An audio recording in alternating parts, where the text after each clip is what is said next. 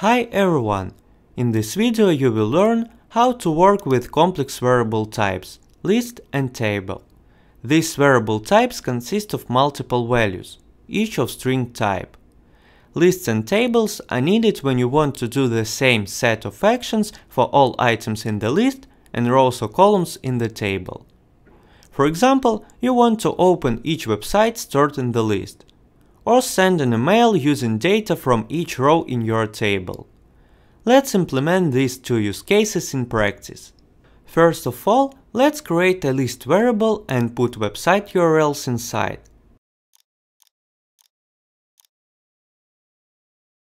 You can set values to the variable manually, as we are doing now, or you can get them from somewhere else, for example, from an Excel file. Now let's add for each loop action and select our list variable in the drop-down menu. Then drag open website action inside for each loop and type element variable into the site URL field, so the bot will open each website from our list variable. That's it. Let's play the recording.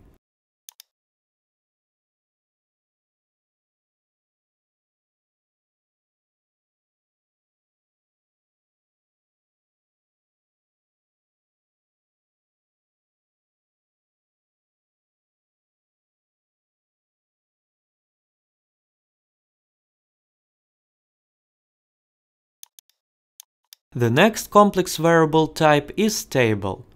Let's say we have an Excel file with information about tasks and due dates.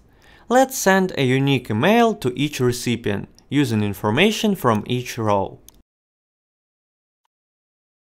First, let's copy the data from the Excel file to the table variable. We need to open the spreadsheet and copy the information using getRange action.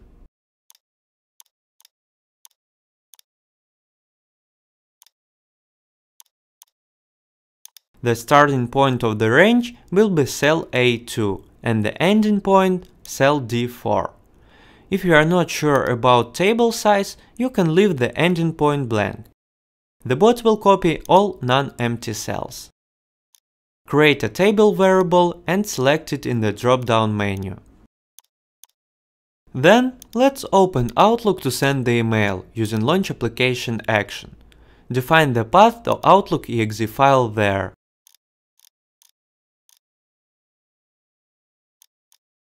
As we want to send an email to each recipient in the table, let's use for each loop action.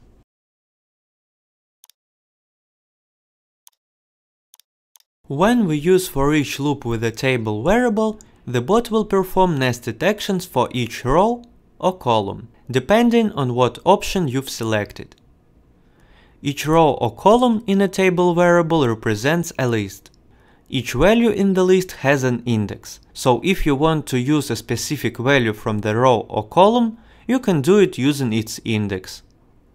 In our table, the information about each recipient is stored in a row, so we need to iterate by rows. First of all, our bot needs to click on New Email button. We will do that using Window Control option in mouse click action. To use Window Control option, we need to switch to the correct window first.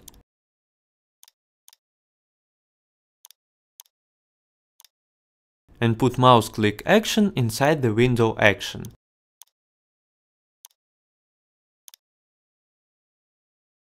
When the button is clicked, the new email window opens, so we need to switch to it.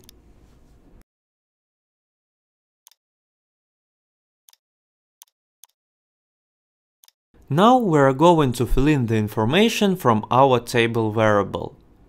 First, let's type in the recipient's email. If we take a look on our table, we will see that recipient is the fourth value in the row, so it has index 4. Let's type in the variable with the index.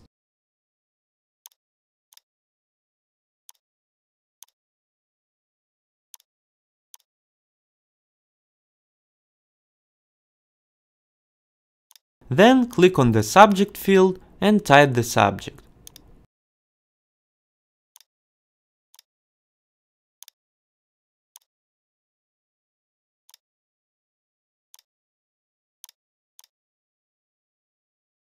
Finally, let's type in the text of the email.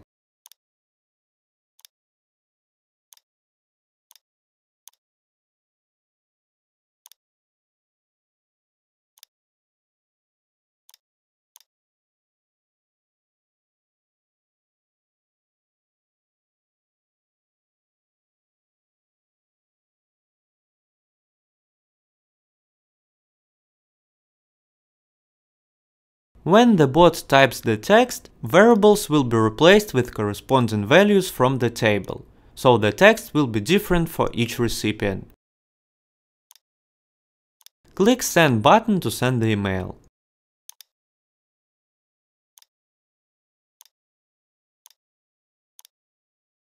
That's it. Let's play the recording.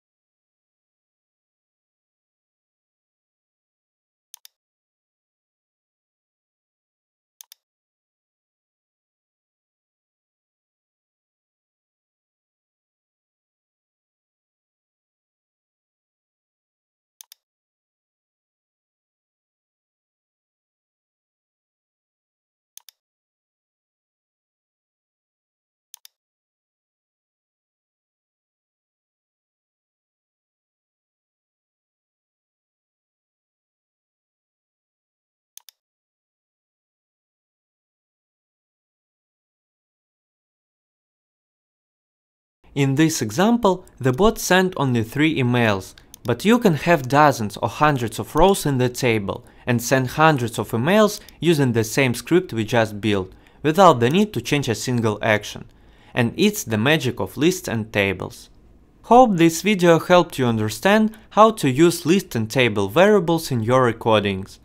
Please give us a thumbs up, also feel free to leave your questions and comments below. Don't forget to subscribe to the channel and share this video with your friends and colleagues. Thanks for watching, see you next time.